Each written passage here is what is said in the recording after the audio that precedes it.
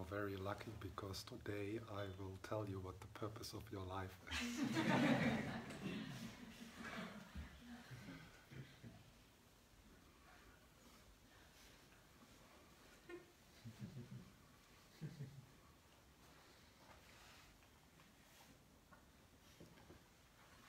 So to increase the trust in what I'm going to say, I will quote something from His Holiness the Dalai Lama, because otherwise it's just Stephan Pende.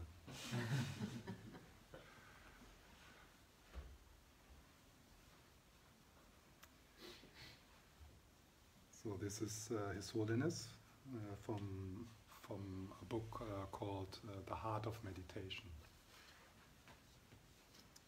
And he starts this teaching with, I have great interest in the statement by many wise persons in all the orders of Tibetan Buddhism that their systems come down to the same final principle, and I feel that this is what I should and must explain. Such an exploration may be controversial, but in any case, these great scholar yogis say that all these systems come down to the same final basic insight, the same principle. Because there is indeed a final basic experience on which they all alight. There's no way that they would say this just to be polite. Once there must be such a place of coming together. What is it? So what is it? And this is what this book is about. What is it? It's actually not an it, but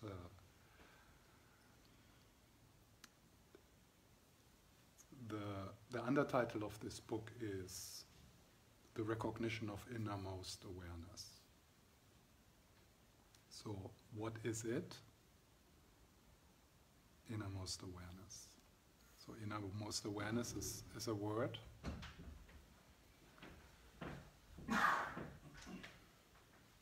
There's many different words. I have been using natural awareness in the recent evenings. And I repeatedly said it's undescribable. So that's why the question, what is it? It's already a little bit too much, the it. It's not a something. It's nothing findable as an object. Nevertheless, somehow, this is what, according to this quote of His Holiness the Dalai Lama, the experience of it is what the Tibetan tradition is about. That's the transmission within the Tibetan tradition.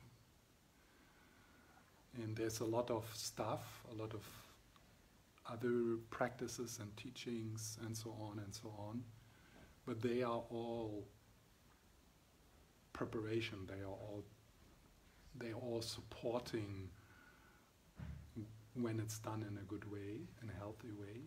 They are all supporting the recognition of it. Innermost awareness is the translation from Jeffrey Hopkins of the Tibetan word Rigpa.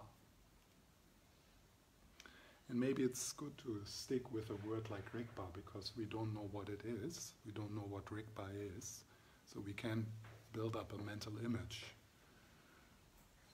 So there's more space for something new to come into. When we hear something like innermost awareness, we already have some association. We feel, yeah, I know what I know what I'm talking about, but you can't know what I'm talking about because I don't know what I'm talking about. You can't talk about this. It's undescribable. So if you use a word like innermost awareness and you think, yeah, I know what he means, you're 100% wrong.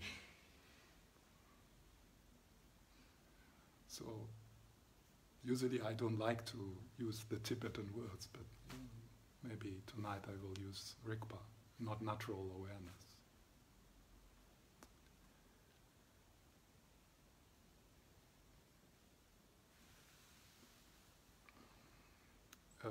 Many Tibetan lamas actually would say that the transmission of innermost awareness, of Rigpa, is the basic principle of all, the basic experience, or the basic principle on which all religious traditions are based on. And it makes sense. I'm not sure,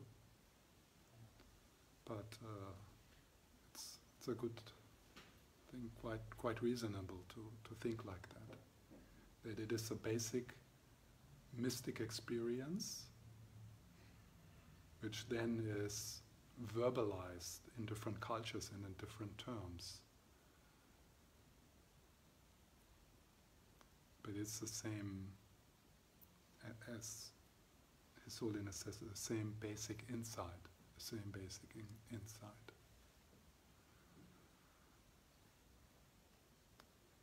And I said in the beginning, kind of jokingly, I'm telling you what the purpose of your life is.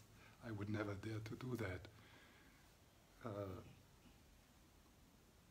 But definitely it's the purpose of my life. So not only deepening my resting as awareness, so shifting my sense of identity to the dissolving my sense of identity into the background, into the knowing container, into the knowing conscious field. Not only that, but finding better ways to share this. This is the purpose of my life. Because I have recognized that any other project will fail. So when I say, I tell you the purpose of your life, I know for many people that's not the purpose of their life, but they are getting there. Because everything else will not work out. Everything will, every other project will not bring you home, will not make you fulfilled, will not bring you into peace.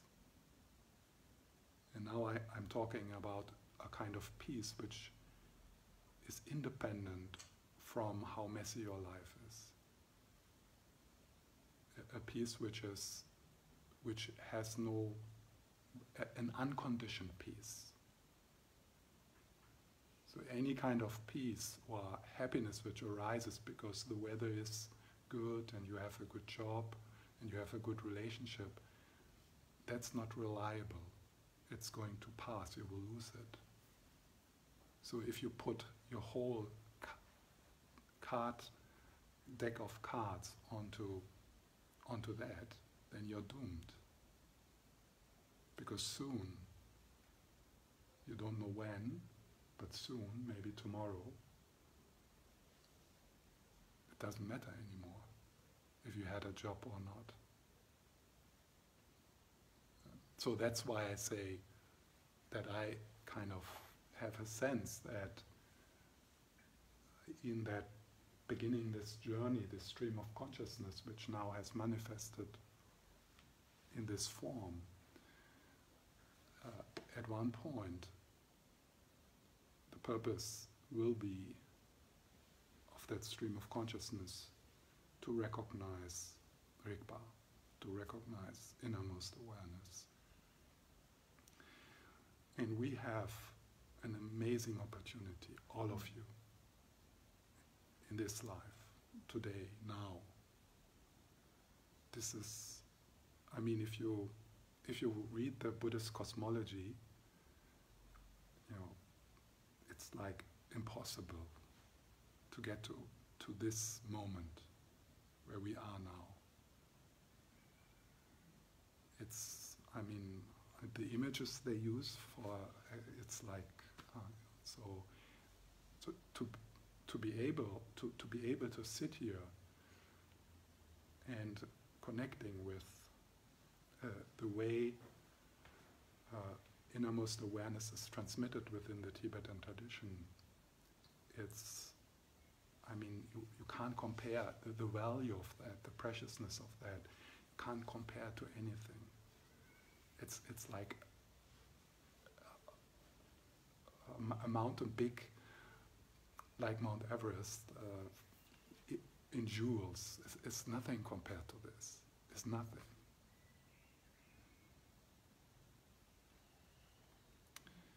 So there is also a bit of urgency without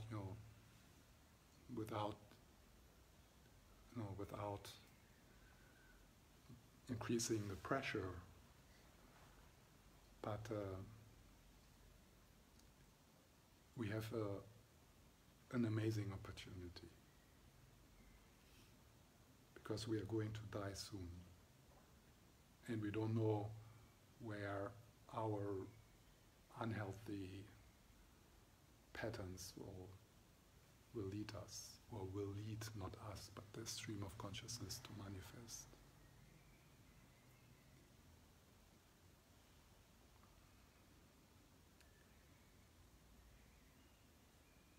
This could be a source of a deep joy every day for you.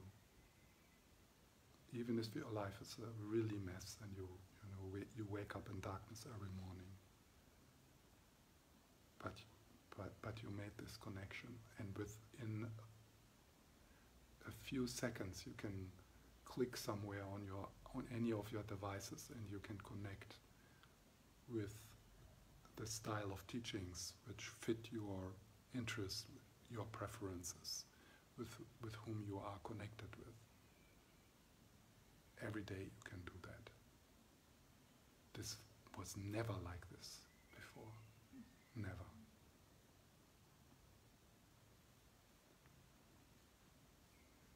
So in a way, if your life is a mess and you have a lot of unresolved issues, it's not really important. It is important. And of course there's many things we can do to lessen the intensity of our pain. So it is important, but not really. It's not really important.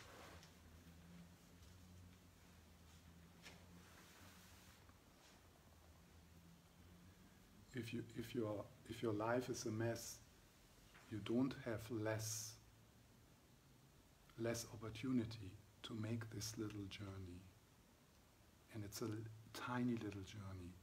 And it can be done only now. It can be done only now. It can't be done tomorrow. It can be only done now. And in 1 year, when you are maybe in a better or in a worse place, you don't know, it's the same journey. It doesn't matter from where you start. If you're in a better place, sometimes it's a bit easier, but it doesn't matter. You can do this journey in hell.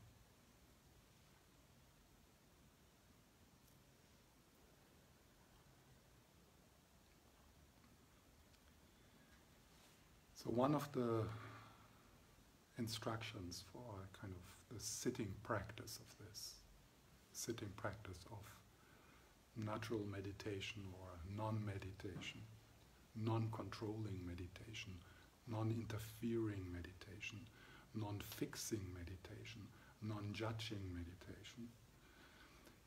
So one of the instructions to explore here is allow this moment to be what it is. Relax. Allow. So in our first meditation, I want to make this invitation with different words. So this allowing is very radical. It's actually not something you do. It's more like the sky is just open. The sky does not need to allow the cloud. The allowing and the arising of the cloud happens at the same moment. So it's not like, okay, oh, there is something, now I need to allow it. No, it's already allowed because it is already there. And your responses to that which is already there, they are also allowed. They are already allowed. So then maybe you notice, oh, I have resistance to, and I'm supposed to allow it. And then, so that's like the conflict starts, the inner war, with you wanting something else than what is happening. So this allowing is really like, yes, yes. But not like, oh, there is something and then yes. No, it happens at the same moment, the yes and the appearance. And what it is doesn't matter.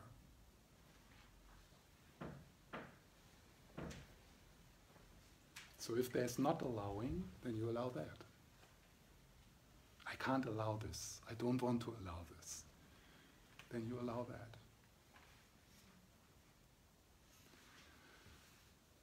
So when we play with this, when you relax, when you explore, what does it mean to do nothing? What does it mean to sit here effortlessly?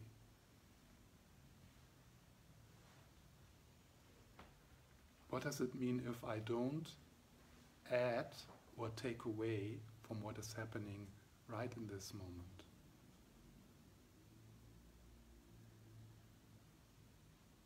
If I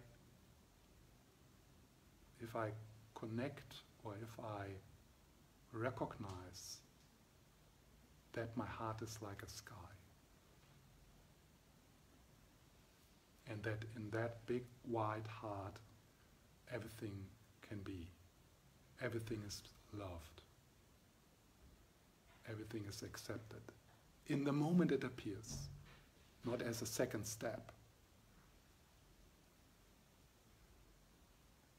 And nothing is excluded.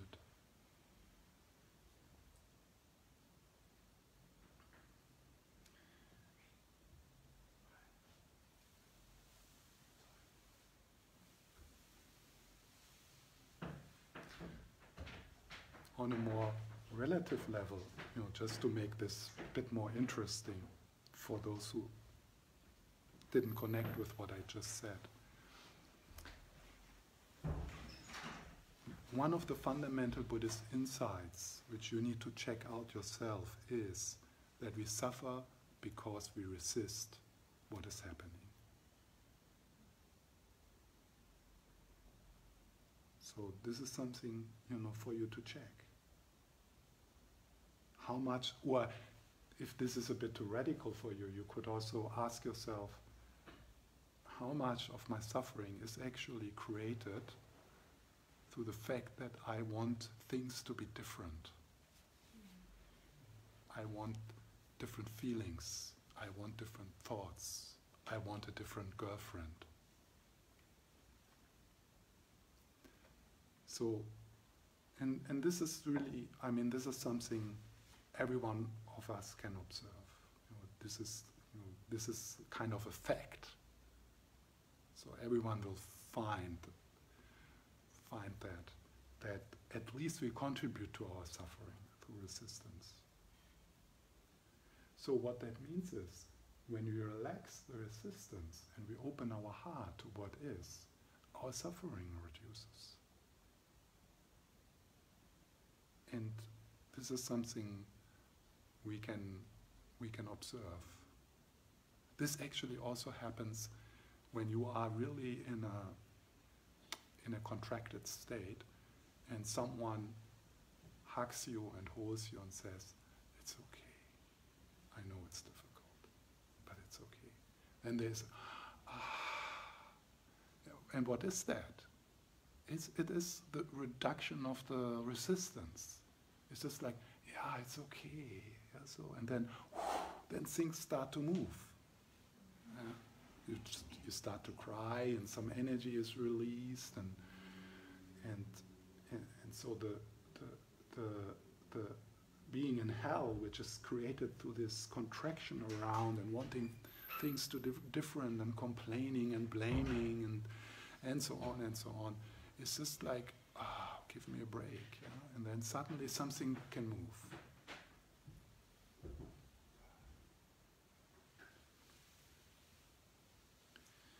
So when I now, lead you a bit into a sitting, quiet sitting, let's not call it meditation. Yeah. It's too heavy, that word. There's also there's nothing you need to learn. It's completely. It doesn't matter if you have never sat quietly, kind of meditated, or if you have done it for 20 years. Actually, if you have done it for 20 years, maybe you're in more trouble, because you have trained, depending on the tradition where you practice, you have trained that meditation is about controlling the content of your experience, directing the breath, directing the attention, doing this, doing that, blah blah blah blah. Yeah. So sometimes someone who has no idea, it's kind of, okay, so let's see, doing nothing. That sounds easy, yeah.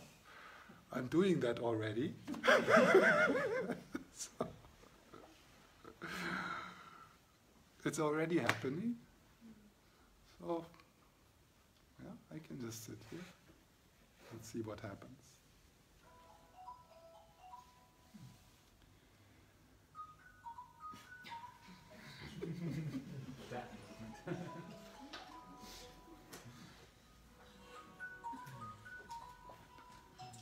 So that was the beginning bell, no problem. Yeah, so let's try. Yeah, try.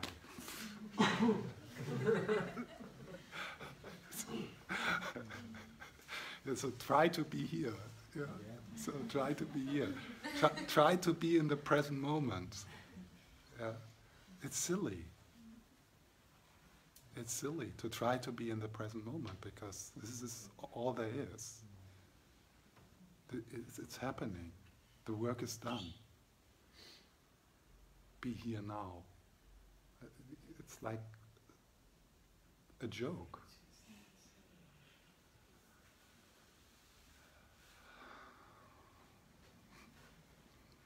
So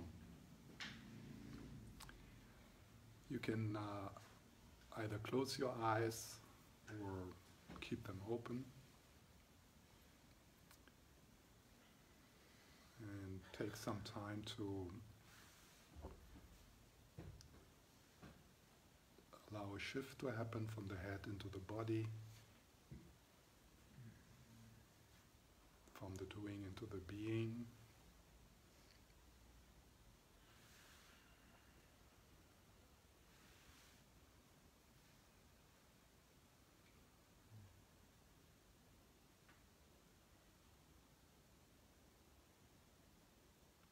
And allow yourself to slide into a place of no pressure.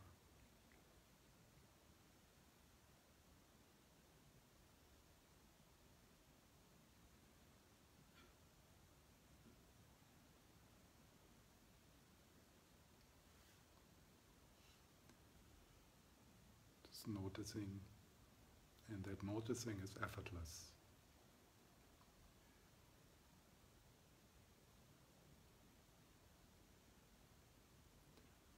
And if you find yourself stabilizing with the breath or with your hands, that's fine also. So these are movements which happen because you have done them before, so that's fine.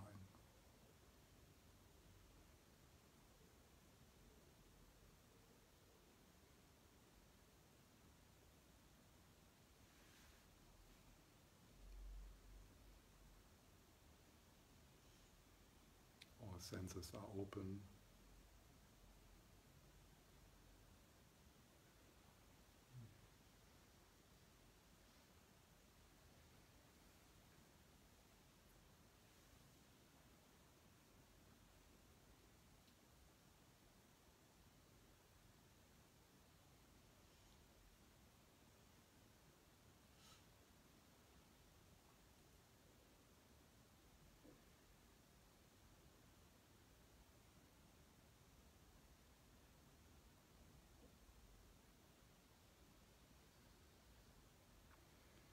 If you notice that you try to push something away or try to attain something, that's fine also. You can let that come and go.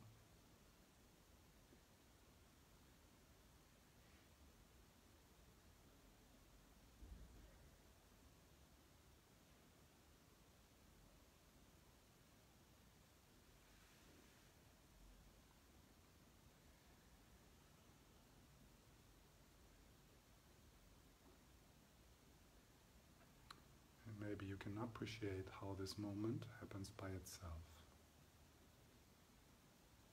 You don't need to add to it, you don't need to take away.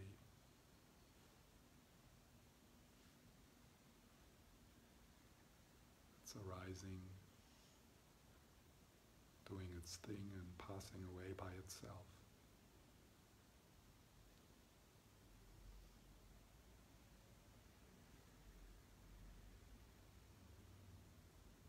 Just being here, not knowing where here is.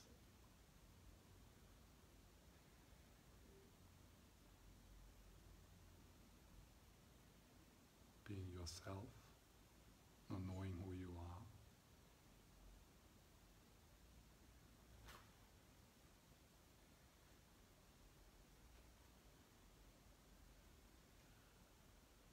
Meditating with a heart like the sky.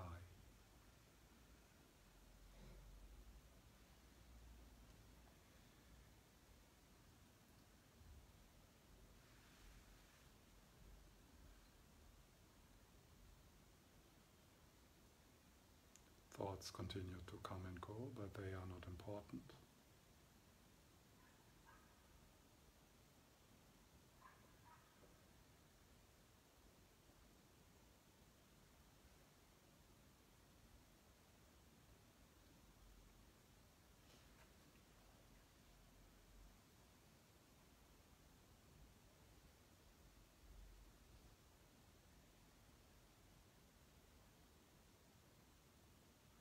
Let it flow.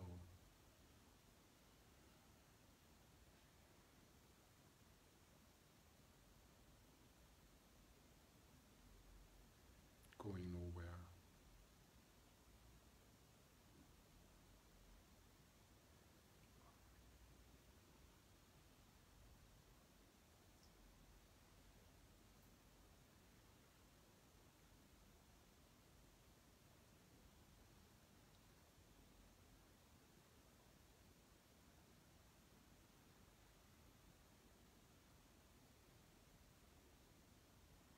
Relax.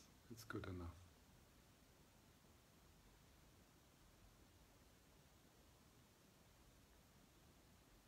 There's nothing you need to understand.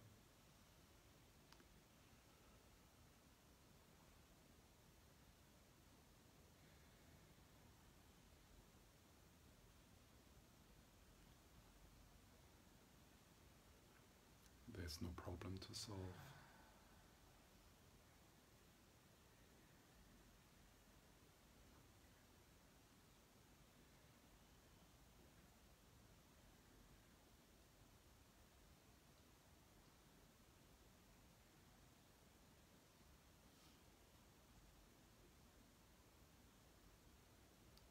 Allow yourself to find a place of rest in the midst of the experience.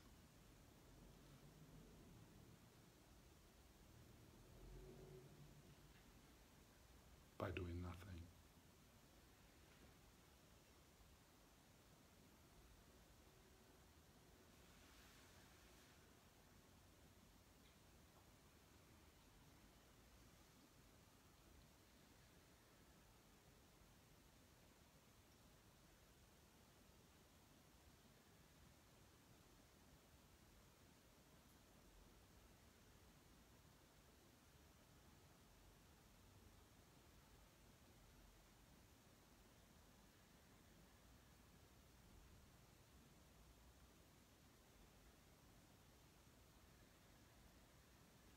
Let yourself be meditated by the field of awareness which we share from heart to heart.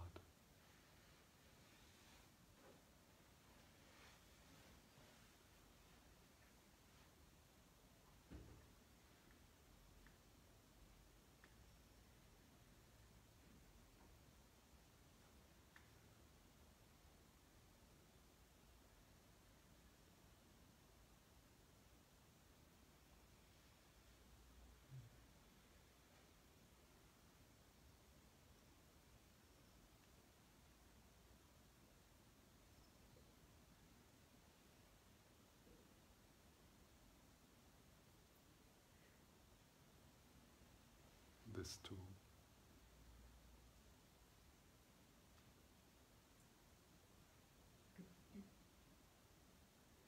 Yes, it's okay.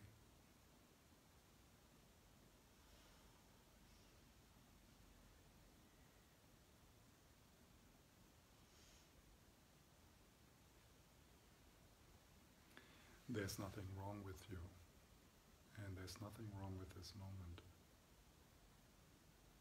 It is already what it is, and it can't be different.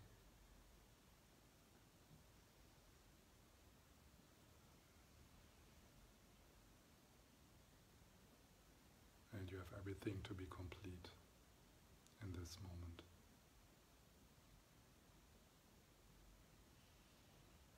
Relax.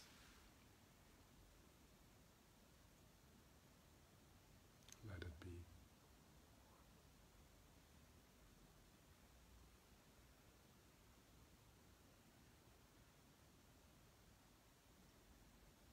Let it flow.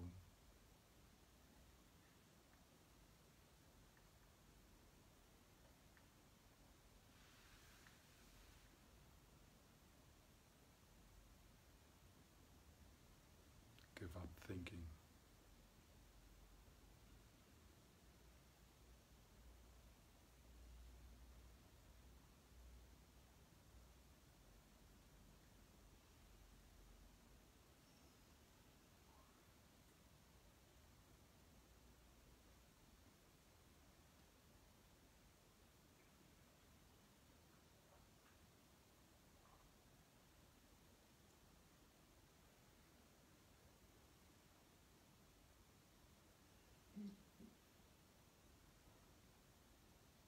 There's nothing wrong with you.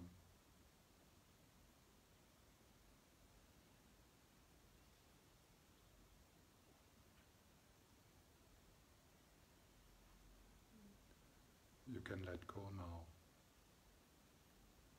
You're safe.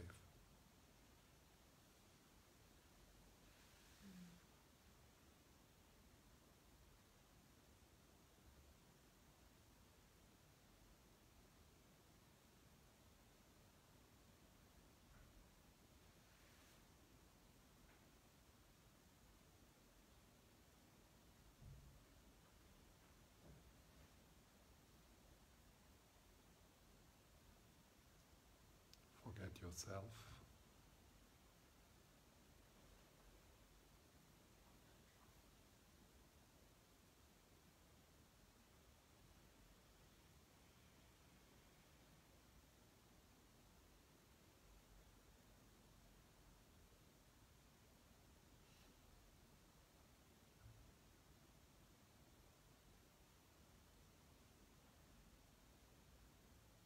How wonderful everything is happening by itself.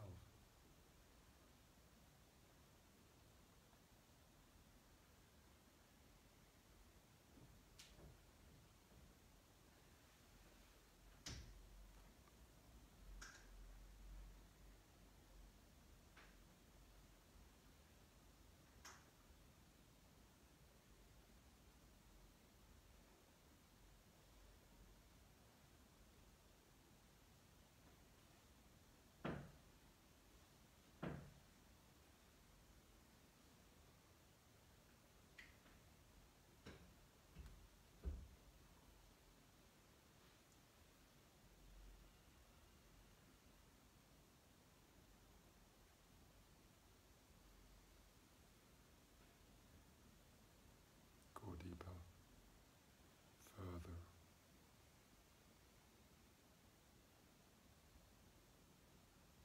Go beyond.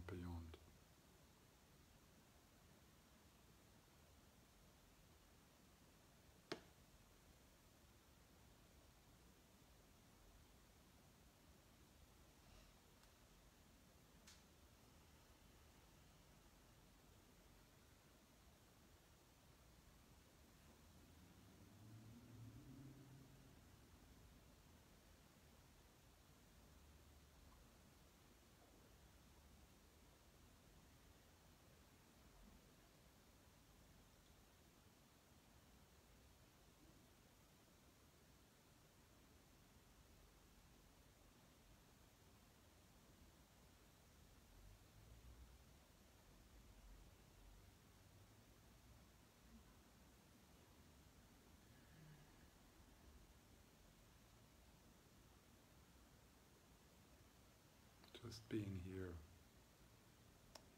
effortlessly.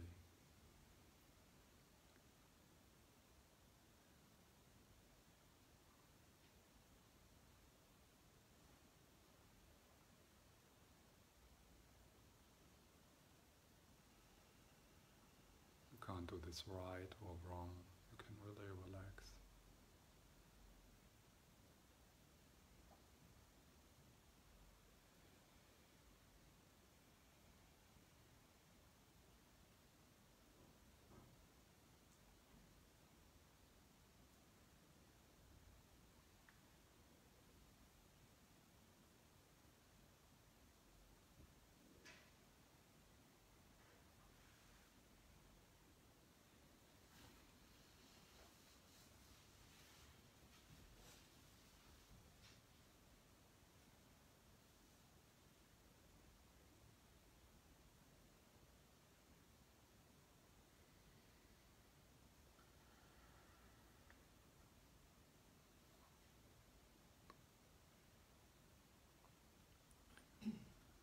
Rest in natural peace, this exhausted mind. Just rest.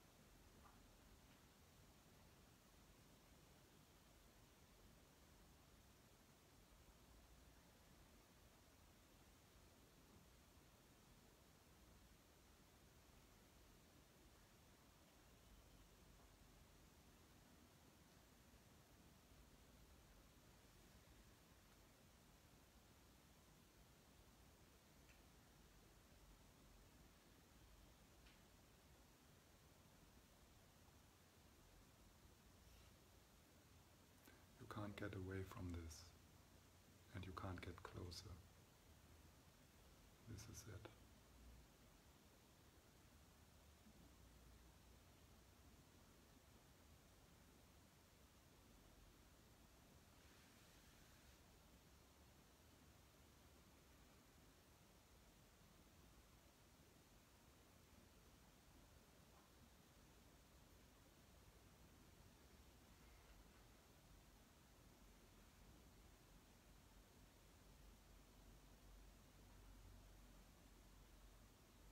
And it's happening to nobody.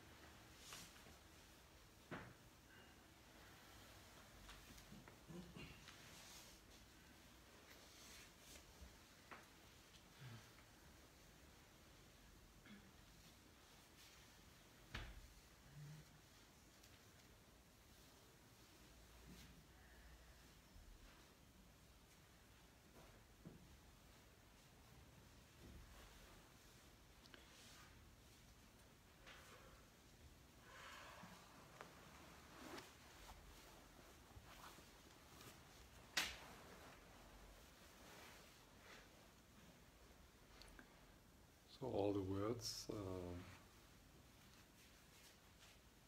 and pointers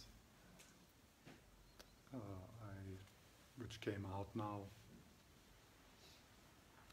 they are all what you could call glimpse practice. I've talked about that before. That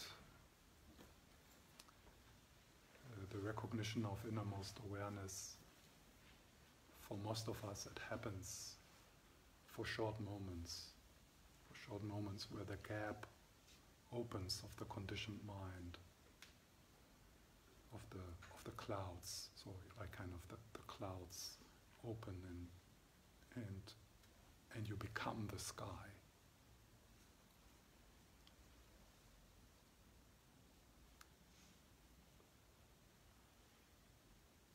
So it's not like something to practice, it's something kind of to listen to, and like a poem or like a piece of music, and then notice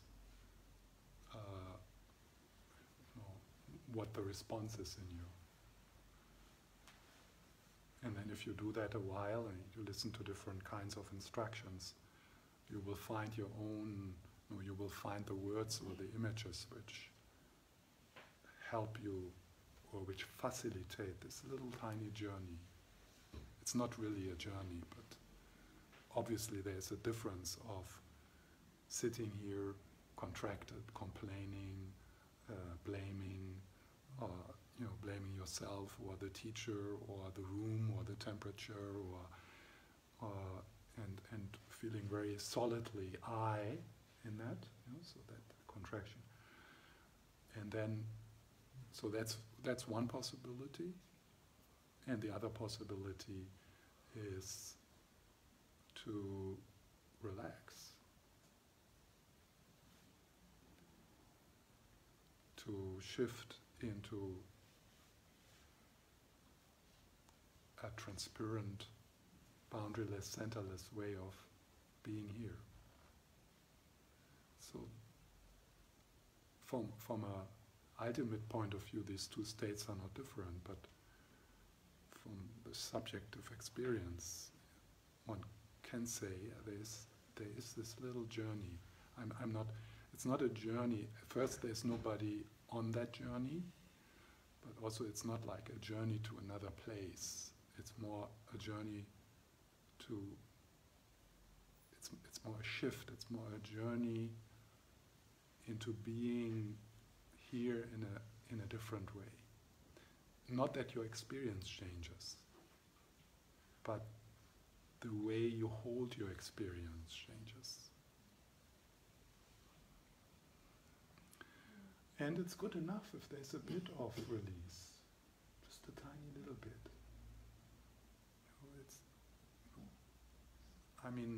It's a difference of being in hell or experiencing anxiety. So appreciate that. Appreciate the move out of hell into feeling miserable.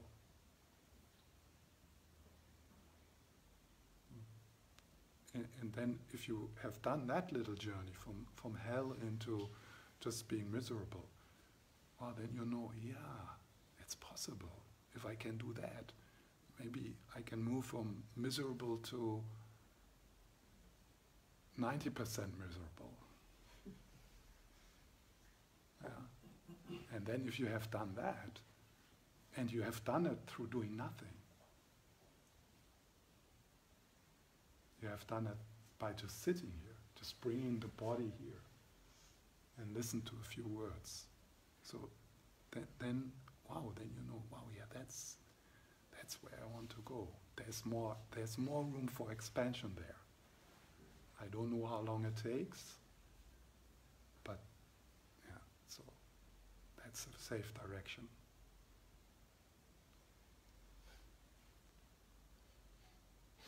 So these instructions, they are not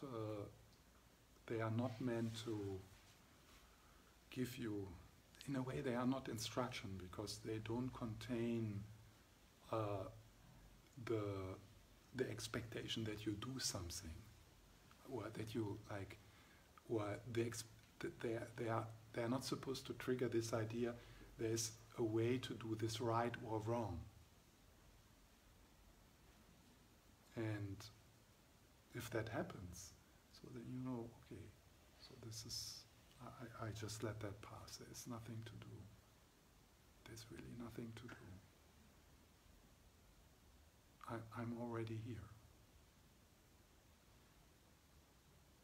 And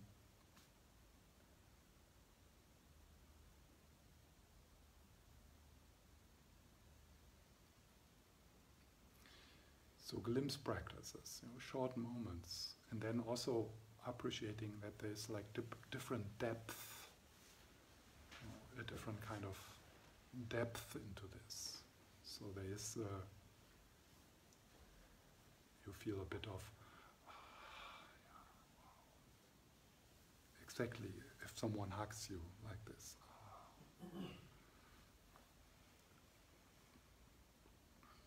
But then, sometimes when things come together in a certain way, or don't know,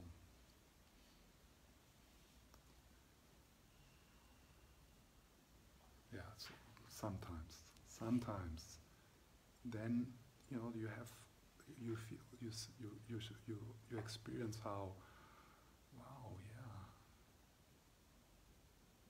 there's no problem to solve.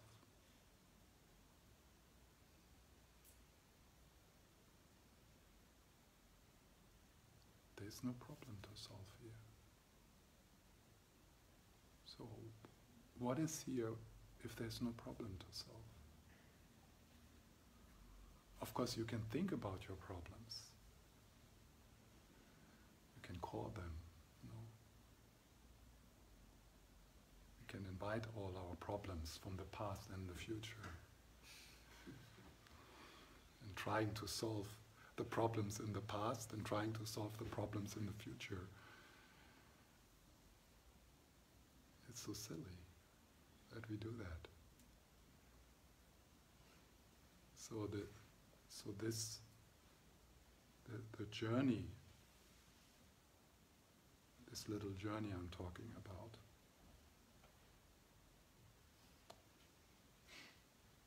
we work only with what is here.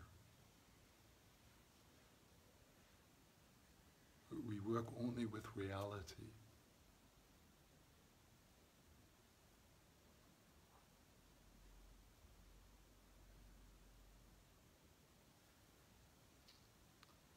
So then you might think, yeah, just a moment, but I need to solve my future problems. I need to fix my past, because I still have hope for a better past. I still have hope for a better past.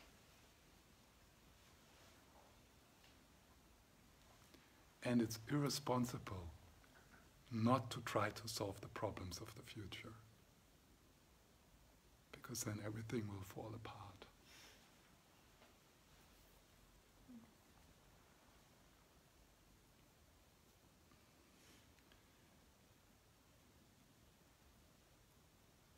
So now you need to trust me a little. I hope I was reasonable. I mean, some of you know me quite well, so maybe I have a bit of that you at least consider what I say.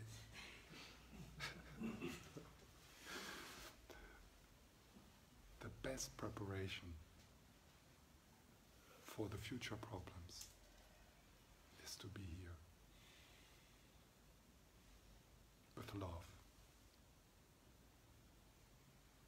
That's the best preparation.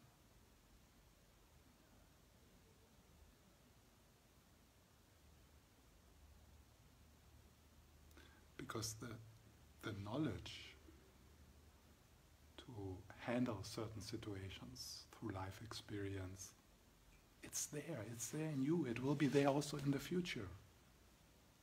You don't need to draw upon it now. This helps me so much in teaching. You know, like when I started many years ago, for a few years I needed to prepare. You know, think about it, make a plan, what I'm going to say, write some things down. And then suddenly, I realized, hey, what I'm doing now, I can also do then. Why I'm sitting here now, drawing on my resources, drawing on my experience, and making a plan for a future moment. Getting all stressed out about a situation which is imagined and will never be like that. It will never be like that. Maybe I'm dead. Or different kinds of people come, or I'm late, or and that was like, I do my preparation now.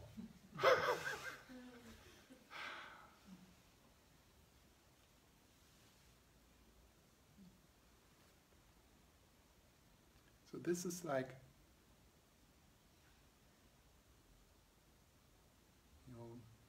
play with that a bit. Of course, I'm not saying, we have a wonderful planning mind, and I also book flights. Yeah.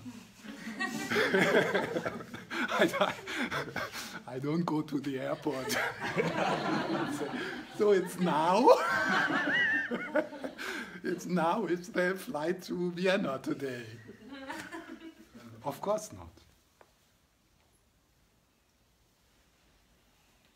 But we have so much just compulsive, crappy, shitty, unnecessary kind of thinking, which does not add to any kind of creativity or problem solving, or it's just garbage. I mean, really, I don't know.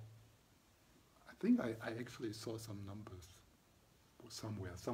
Someone counted the thoughts we have in one day. I don't remember how many. Something like 30,000 or something like that. And then they made they researched it, and they came up with the number that 99% of these thoughts are repetitive. Isn't I mean, it's so boring. Sometimes people say thoughts are like clouds coming and going. They are not like clouds. They are more like bricks, the same. Like clouds, they change, they move, they are different. So we are like, again. Again, the same clouds, again.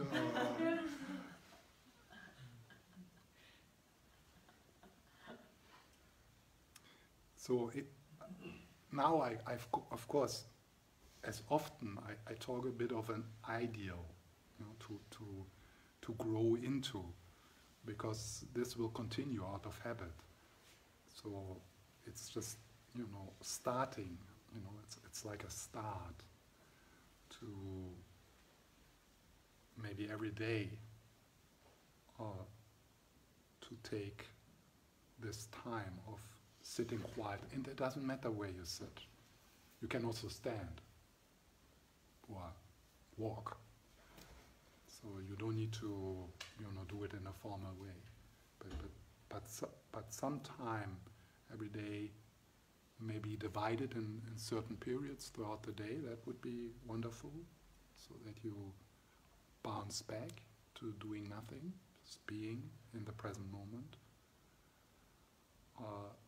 And then increasing the glimpse practices which are helpful for you. So how can you facilitate this little journey?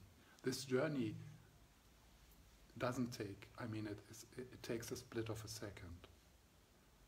And it can be done everywhere, in your office, while watching something, while going for a walk, Why being in the fitness center? Why being in a conversation with a person? So it's independent from where you are. You don't make it. You don't need to make it into an event like a meditation session. Where you blow it up a bit into something special. It's very ordinary. Nobody notices. It's very modest and quiet. Nothing dramatic. It's just being here and appreciating this. And exploring the trust into that being here with love, with kindness, is the best preparation for tomorrow. Because when you are here when you're just here, with love, with kindness, tiny little bit love and kindness. If you feel like, oh, I can't love this, but tiny little bit. A little bit more softness around your experience. So then that little softness around your experience, it becomes more easy accessible for you, of course, because your mind becomes familiar with it. And it wants to go there. I mean, the body and mind feels much better in this soft, less contracted state. So, and then tomorrow, when you have the conversation, or when you have, something difficult coming up, then you bring that. You bring that with you. It becomes more and more the default state of being. And then if it becomes more the default state, you are much more in connection with your resources, with your creativity, with your joy, with your kindness, with your intelligence, with the intuition, what's the best to do. Instead of sitting here and stressing out with planning.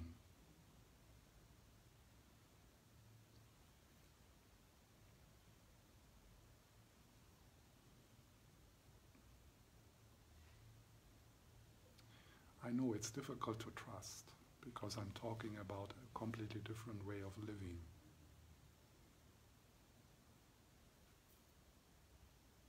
It's trusting what in the Buddhist tradition you would call trusting Buddha nature. It took me just in this little part of my life of teaching, it took me 14 years of relaxing into this.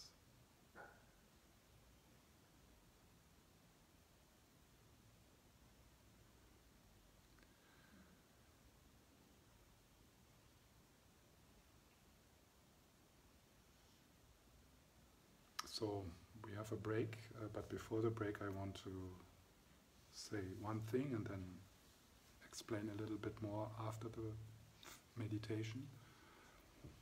And that is, out of pedagogical reasons, in the Buddhist tradition, initially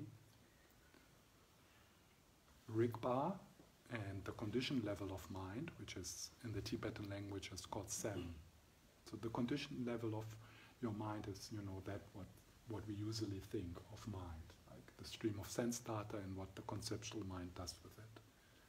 Moving, often contracted, often in a state of suffering, in a state of stress. So that's the conditioned level of mind, or Sem. And probably all of you have come across this image of the clouds in the sky. So the sky, Rigpa, the clouds, Sem, conditioned, coming and going, arising out of conditions, doing a little dance and dissolving back into the sky.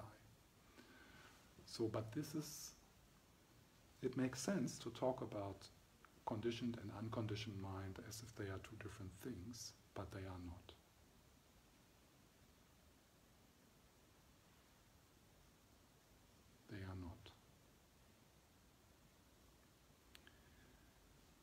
So when we talk about Rigpa, it's not like Rigpa is something behind this. You know, something like we need to push the clouds away, which is what you see, what you feel, what you think. And then you push and you push and you calm down and you heal, and then you will find Rigpa. No. This is not how it is. This is it.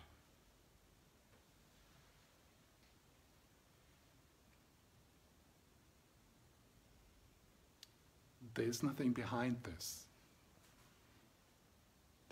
We don't need to dig.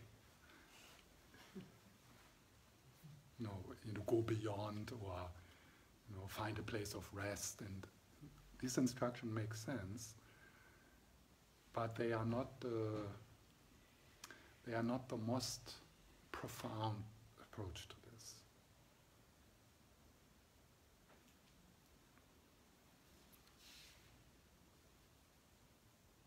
It's the image of the ocean and the waves makes sense. So imagine a shoreless ocean and waves coming and going.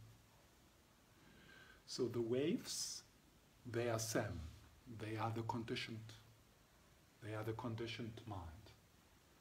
The display of your karma from the Buddhist point of view. It's moving, not because someone else is to blame, it's moving because it has causes and conditions coming together. So that's why it's moving.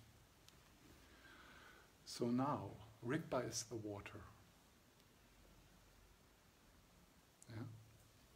So there's the wave, and here's the wave, and there's little waves in you happening, and little waves in me, and Rigpa is the water. So now we have found that the Holy Grail is water. The water of life, the water which really quenches your thirst, which bring you into a place of no more seeking, in a place of peace, into a place of love.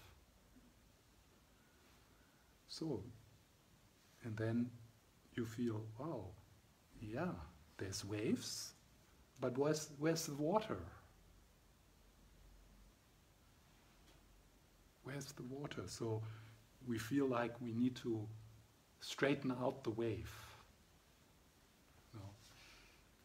Get rid of the anxiety wave, get rid of the depression wave, get rid of all these thoughts which disturb our meditation, get rid of certain people in our life, get rid of our job. No, the whole thing is just because there must be something behind. God must be behind all of this.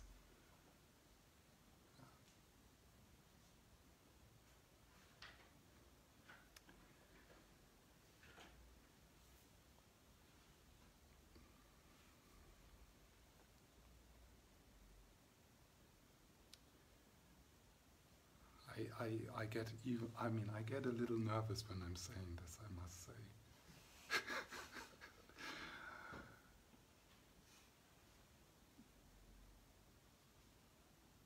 But this is it.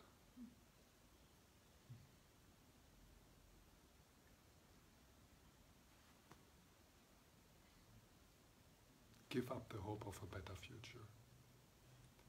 This is it.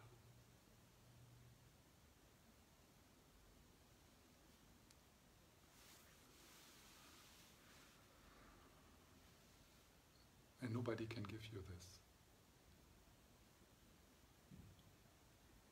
You don't need to go anywhere.